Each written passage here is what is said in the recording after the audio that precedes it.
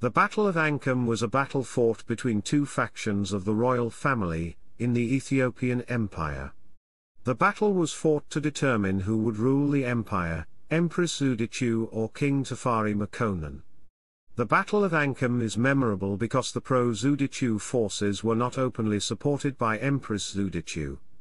The battle is also memorable for the use of both psychological warfare and aerial warfare by the pro-Tafari forces. Chapter 1, Background. On the 27th of October 1928, 32-years-old Ras Tafari Makonnen, the future Emperor Haile Selassie I, was crowned king. He was crowned by Empress Zewditu. Since 1916, during Tafari's minority, Zewditu had been regent. As regent, she exercised the real power in Ethiopia. The crowning of Tafari as king caused him to begin exercising power at the expense of Zewditu. His crowning also caused two factions to develop within the royal court. One faction was pro-Tafari and one faction was pro-Zewditu. The husband of Zewditu, 53-year-old Ras Gugsa, imagined a future where Zewditu remained empress and he himself would be proclaimed emperor. He was clearly the leader of the pro-Zewditu faction. Within a month of Tafari being crowned king, the Raya Oromo revolted in Wollo province. As king and with the tacit approval of the empress, Nigiste Tafari called for the governors of several neighboring provinces to suppress the Oromo revolt. Ras Sayam Mangasha from Axum in western Tigray, Ras Gugsa Raya Selassie from Makal in eastern Tigray, Djazmuk Iolu Baru from Semion, and Ras Gugsa Wela from Bigemda were called upon. Gugsa Wela and others were unhappy with the rise of Nigiste Tafari. As a result, the response to Tafari's call was less than enthusiastic. Efforts to suppress the Oromo were dissipated in palace intrigue, and the revolt continued. A trusted cousin of Tafari, Ras Imru Haile Selassie, was made Shum of Wollo in an effort to end the revolt. In addition to not being happy with the rise of Tafari, Gugsa Wela tried to rally traditional Ethiopia to his side in support of his wife, the Empress. In the opinion of this faction, Tafari was too young, too modern, and it was rumored that he had even secretly converted to Roman Catholicism. Gugsa Wela wrote letters to the leaders of Tigray and Goyam seeking support for his revolt. He wrote to Ras Sayam Mangasha and Ras Gugsa Raya Selassie of Tigray and to Ras Hailu Tekel Haymanot of Goyam. All three initially appeared supportive.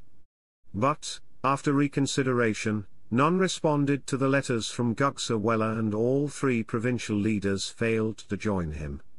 On the other hand, the rebelling Oromo did agree to join forces. Chapter 2, Battle.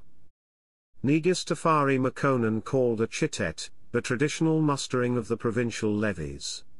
Ostensibly he was raising an army to finally crush the ongoing revolt in Wollo. At the time, Ras Gugsa Wela was not in open revolt, and Empress Zewditu was still pleading with him not to go into open revolt.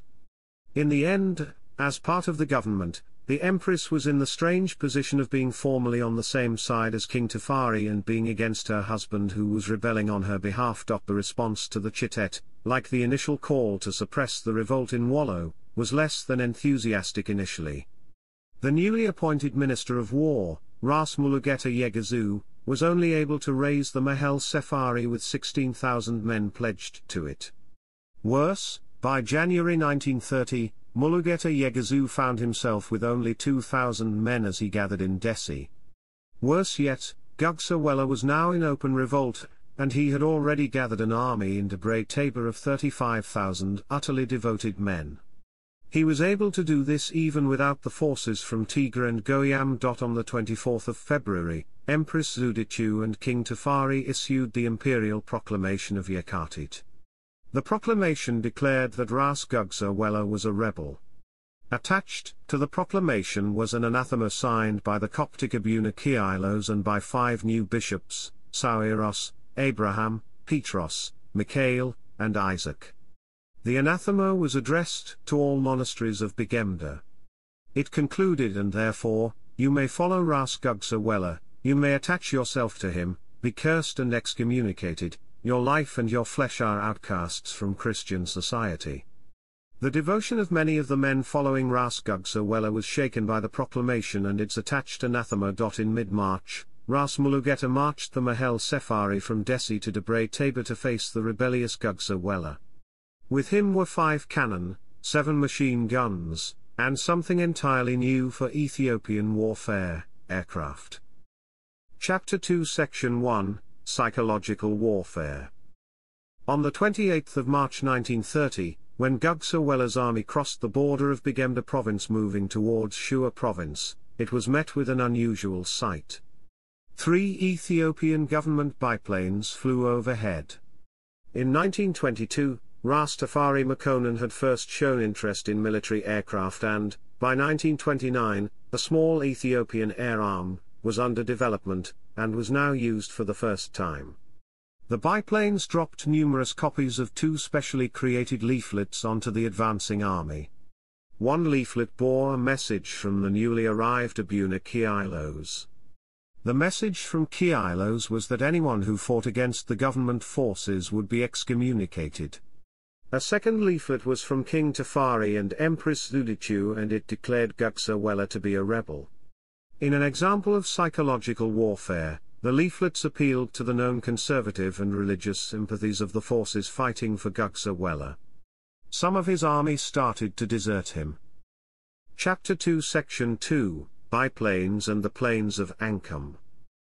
On the 31st of March, both armies met at Debre Zebit on the plains of Anchim. At 9 a.m., the biplanes once again appeared. But this time bombs and not leaflets were dropped upon Gugsa Wela's army. At this point in Ethiopian history, aerial warfare was still quite novel, unprecedented, and totally unexpected.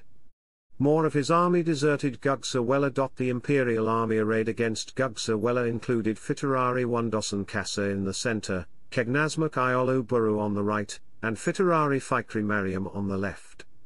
Fitarari Wondosan Kasa was the eldest son of Ras Kasa Haile Darj. Kegnasmak Iolu Buru commanded the troops from Semion, and Fitarari Fikri Mariam commanded the troops from Wallo.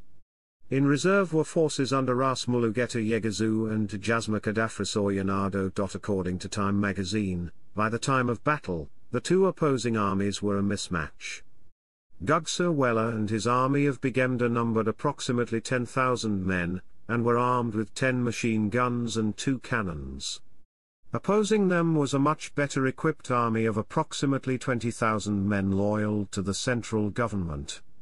Battle began and, after 4 hours, the imperial forces under Fitarari Wondosan Kasa and Kegnasmak Iolu Buru gained the upper hand.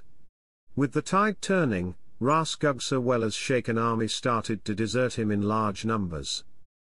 Chapter 2 Section 3, Coup de Grâce. Shortly after midday, Ras Gugsa Wela was surrounded and isolated. It was at this time that the coup de grâce was delivered. Gugsa Wela was called upon to surrender. Mounted on a white charger, he chose to fight on, was shot several times, and was killed. Fitarari Shumai, the second in command of the army of Bigemda, fought on until he was captured later in the afternoon. What little was left of the army then completely disintegrated. Gugsa Wela's Oromo allies never showed up during the battle. Instead, they arrived a day later. Djasmak Baru Valda Gabriel, and the army of Sidamo province entered Debre Tabor unopposed. With the death of Gugsa Wela and the destruction of his army, the rebellion was ended. Chapter 3, Aftermath. Gondar, the capital of Bigemda province, was taken without resistance soon after the Battle of Anchem ended. Fitarari Wondosan Kasa benefited because his father, a loyal ally of Negus Tafari, was given all of the lands formerly controlled by Gugsa Wela. As a result, Wondosan Kasa was made the Shum of Bigemda province. Within 3 days of the death of Gugsa Wela, Empress Zewditu was dead of natural causes. On the 2nd of November 1930, about 8 months after the passing of Zewditu, Nigiste Tafari Makonnen was proclaimed Emperor Haile Selassie I of Ethiopia. Chapter 4, Footnotes and Citations. Footnotes. Citations: